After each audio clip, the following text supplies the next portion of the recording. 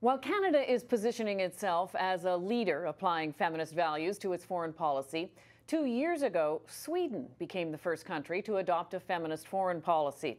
To assess its successes and failures, here's Clara Berglund, Secretary General of the Swedish Women's Lobby. We reached her in Stockholm.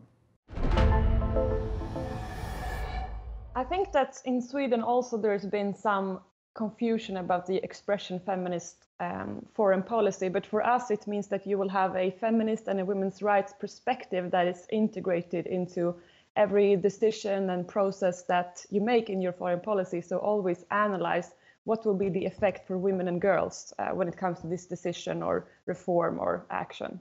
We know that women and girls are more vulnerable and they have a gender-specific vulnerability, and that they are often face different risks and harms in conflict situations.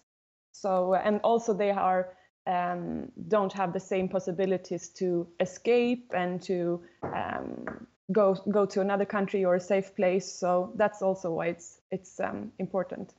I think that the shortcomings definitely is that still the government has a high ambition, and that's what the feminist foreign policy is about. But still, when the government is put under pressure and when other important issues are at stake, we still see that perhaps women's rights and feminism will be forgotten about and other things will be prioritized. And we saw that, for example, in 2015, when there was a huge influx of refugees to Sweden, and 70% of the adult asylum seekers were men, and 90% of the alone coming children were boys. So that the huge majority of the refugees that came here were men and boys, and Sweden didn't do anything to help women and girls escape and come to Sweden. So that's an example where the feminist foreign policy, when the government was put under pressure, really it wasn't there.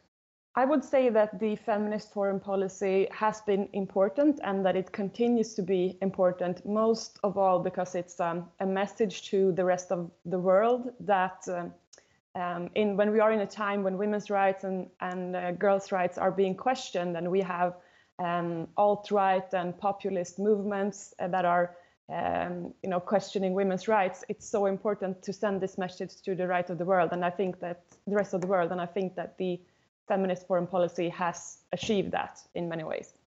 When it comes to trade and relations, like how are you bringing women's rights and the feminist agenda into that picture when you need to make choices and prioritize between different agendas, and trade, that Saudi Arabia is a very important trading partner. So I think Sweden has been rightfully criticized about that, and I think that's also a good thing about the feminist foreign policy, that it's a tool for civil society and the media to and also the broader public to hold the government accountable. Like things like that shouldn't